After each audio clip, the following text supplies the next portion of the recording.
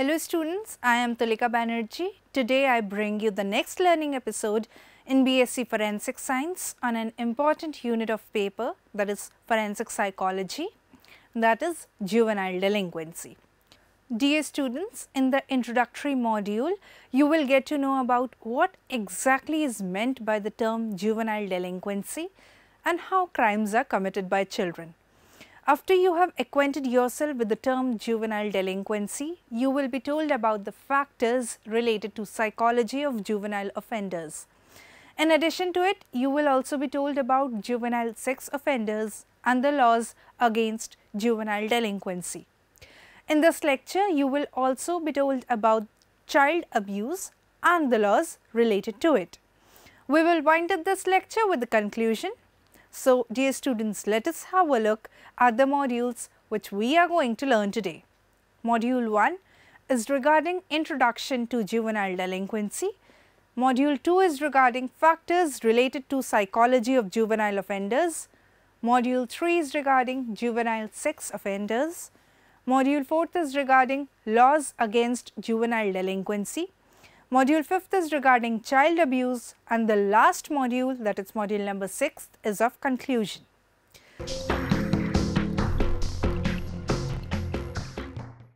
The issue of human violence is also a major topic within the academic discipline of psychology. As biosocial theorists do, psychologists focus on how individual characteristics may interact with the social environment to produce a violent event.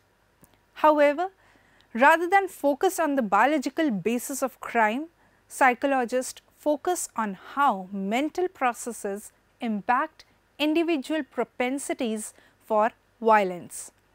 The youth of today are faced with a variety of problems that put them at risk. These problems include underage drinking and driving, drug abuse, pregnancy, suicide, truancy, gang activity and prostitution. It is not uncommon to pick up a newspaper on any day and find an article describing such behaviors. Crime by juveniles is a harsh reality in India. In recent times, juveniles were found to be involved in most heinous of the crimes such as murder and gang rape. It's a disturbing trend, and society as a whole is anguished by such criminal acts by children. Police involvement in the lives of juveniles has varied considerably throughout the history. The general approach to youthful offenders within the justice system has been largely rehabilitative rather than punitive. Juvenile offenders are believed to be more malleable to behavior change than adults, giving their vulnerable development stage. In other words, there is greater hope that these offenders, whose early criminal career is more easily disrupted, will become productive members of society. So, let us concentrate upon what exactly is meant by the term juvenile delinquency. Juvenile delinquency is frequently used to describe behavior that is a violation of criminal law, but that is committed by individuals who have not yet become adults. The nature of juvenile offences is varied and can include anything from status offences to murder. Moreover, the public's view of these crimes often contrast with the realities.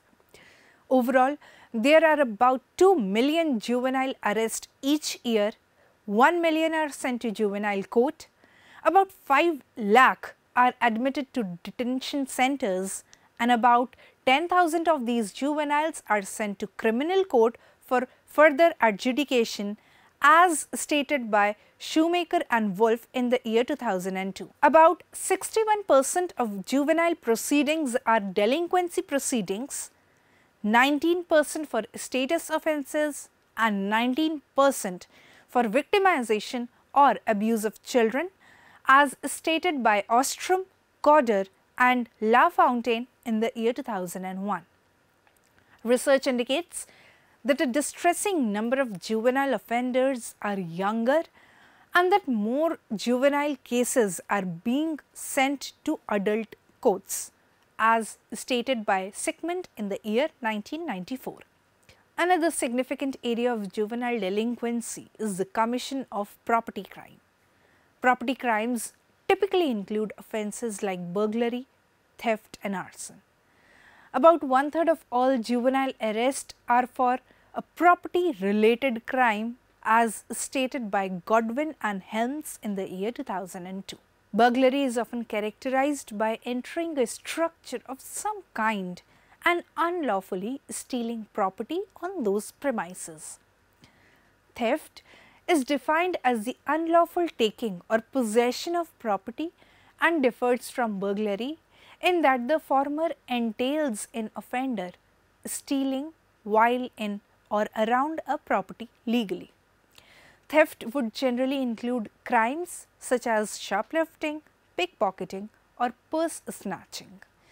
Finally, arson is often considered a property crime but also can be considered a violent crime because of the potential harm to other persons. Arson is the burning of property and may be committed for monetary gain or for the sheer enjoyment of the act. Property crimes have been decreasing over the last 30 years as stated by Puzenchera et al. In the year 2012.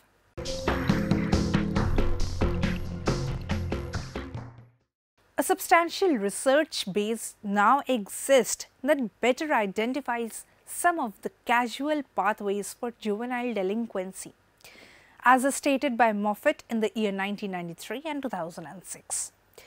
Typically, the risk factors for juvenile delinquency are derived from several major areas and reflect the developmental nature of juvenile delinquency compared to the adult antisocial behavior. The individual, family, school, peers and the neighborhood all contain risk factors relevant to juvenile delinquency as stated by Redding, Goldstein and Hilbrun in the year 2005. Substance abuse, mental health concerns, general impulsivity and difficulties in problem solving are important individual risk factors. Many argue that many of the problems with juvenile delinquency arise from the family context. For example, poor parental attachment, a lack of parental supervision and harsh or generally ineffective discipline are the most significant familial risk factors. School is also a significant area of concern for juvenile delinquency. Academic difficulty, unrecognized learning disabilities, poor school attendance and general academic dissatisfaction are all risk factors for juvenile delinquency. Delinquent peers and gang membership are also potential concerns related to juvenile delinquency. Exposure to violence, drug dealing and access to firearms are neighborhood risk factors as stated by Redding etc. al. In the year 2005. Cottle etc. al. In the year 2001 conducted a meta-analysis examining the most significant risk factors related to general recidivism among juveniles. They organized 30 different possible factors into 8 categories, that is demographic information, offense history, family and social factors, educational factors, intellectual and achievement factors, substance use history, clinical factors and formal risk assessment. Cottle etc. al. In the year 2001 found that demographic factors such as being male, of a minority race and from a low socio-economic level were all associated with juvenile recidivism. Race was not a significant predictor once socio-economic status was controlled for in the analysis. This finding is typical across recidivism studies, no matter the form of crime or violence predicted. Although race is often associated with higher risk for reoffending, it appears that general finding is related to the lower socio-economic status of minority individuals in the United States and not to their racial identity. Offence history variables were the biggest predictors of recidivism, including factors such as a younger age at first legal contact, younger age of first juvenile commitment, number of prior arrest, number of prior commitments, commitment of more serious crimes, and a longer first incarceration. Although offender history, family and social factors were the most consistent categories of predictors, there also were a number of dynamic predictors that were related to general recidivism. Factors like family instability, association with delinquent peers, poor use of leisure time, conduct problems, non-severe pathologies, poor achievement scores on a standardized test, and substance use were all predictive of recidivism and also can be directly targeted for intervention. At least one study has suggested that it may be more appropriate to use different risk factors for different types of juvenile offenders, though, as stated by Mulder, Vermont, Brand, Bullens and Van Marley in the year 2012. One factor that has had mixed success is the presence of prosocial peers. Although delinquent peers have been consistently associated with delinquent behavior, the evidence has not been as clear if a juvenile actually has positive peers surrounding him, as stated in DHHS 2001.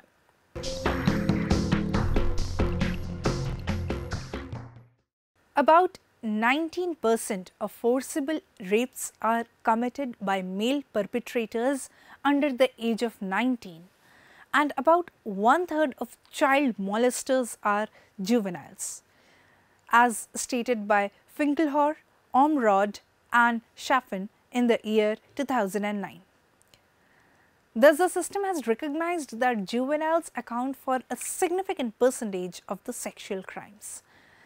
In a study examining two different samples of juvenile sex offenders, one group of sex offenders in a specialized intensive treatment program for sexual offenders and sexual offenders from a less intense program of general offenders were compared 10 years after release. Both groups were more likely to be rearrested for a non-sexual offence. About 31% for the specialized treatment group and 47% for those from the general offender population, than a sexual offence of less than 5%. Furthermore, those offenders from the specialized sexual offender treatment program took longer to reoffend for all offence types compared to the group of juvenile sexual offenders from the general offender program. Waite etc. all in the year 2005 also found that impulsive or antisocial behaviors were significantly related to reoffending.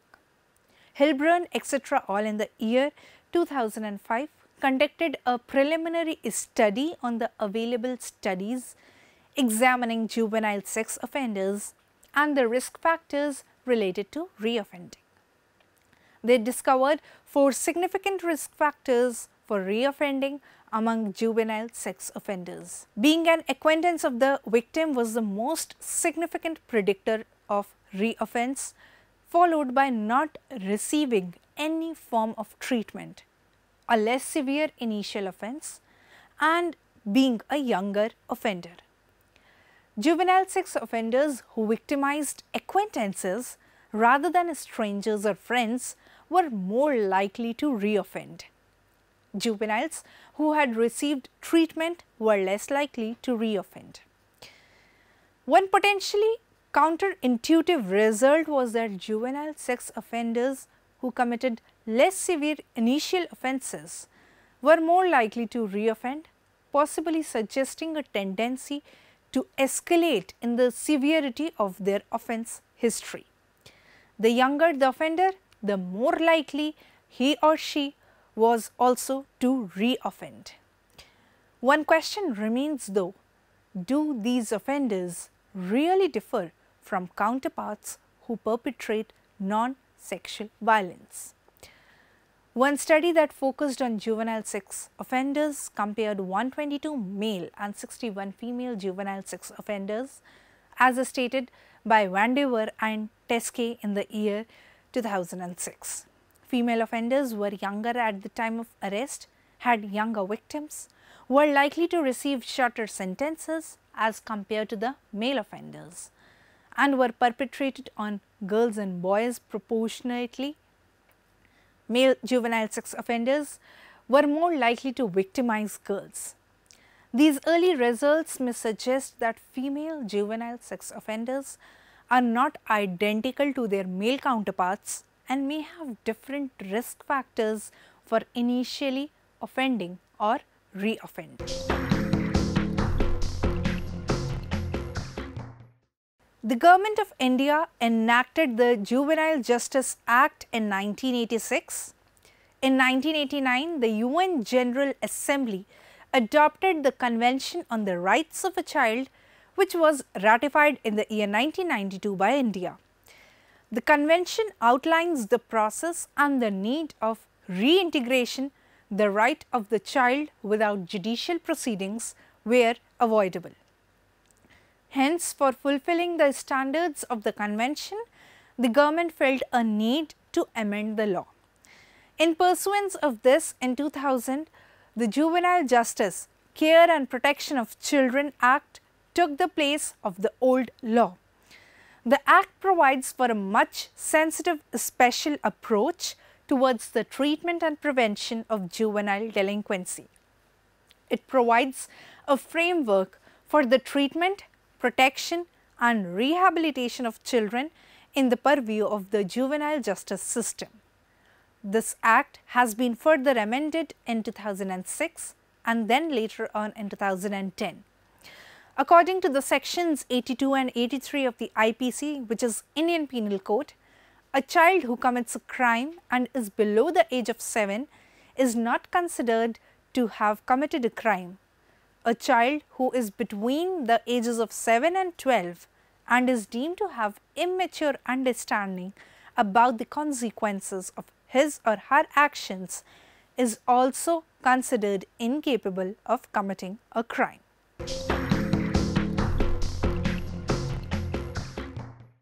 Since ages, children have been victimized by one abuse or the other. It is not wrong to say that they are a lot neglected.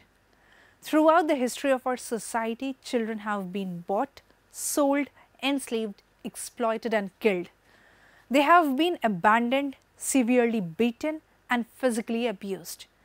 In fact, the more we go in history, we can find that a lot of children had been harsher and crueler. Sexually abusive behavior of a child is described as behavior under which a person under 18 years tends to physically indulge with another person without his or her consent.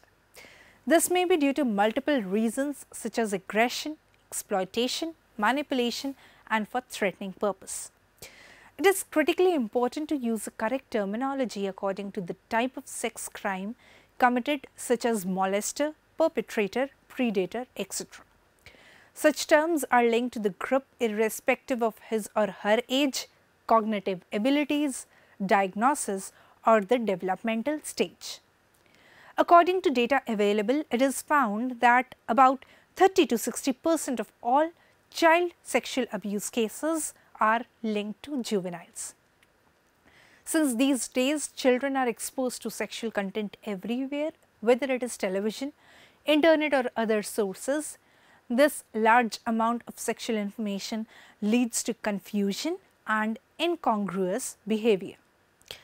Adolescents are exposed to sexual images on television, through popular songs, in movies and through video games.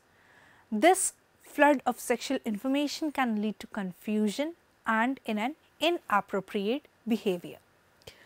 According to the data, sex offences are committed mainly by the age group of 12 to 14 years, as early teenage is the peak time for offences against minors.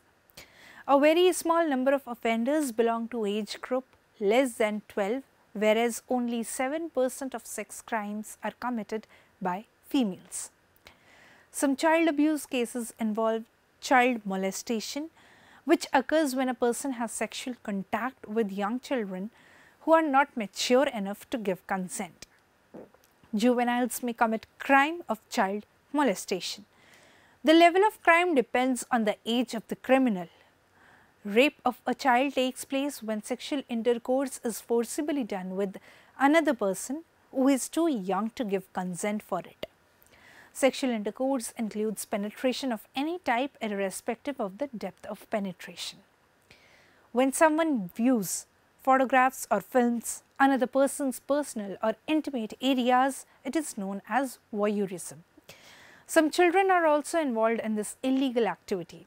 Sometimes when someone sends a sexually explicit image of a minor through text message is termed as sexting. These types of messages are considered as sex offences and the juvenile is registered as sex offender. As already discussed, generally the offence is committed against children or the crimes in which children are the victims are considered as crime against children. IPC and the various protective and preventive special and local laws specifically mentions the offences wherein children are victims. The age of child varies as per the definition given in the concerned acts and sections, but age of child has been defined to be below 18 years as per the Juvenile Justice, Care and Protection of Children Act 2000. Therefore, an offence committed on a victim under the age of 18 years is construed as crime against children.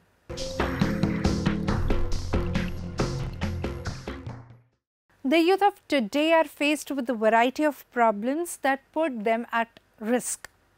These problems include underage drinking and driving, drug abuse, pregnancy, suicide, truancy, gang activity and prostitution.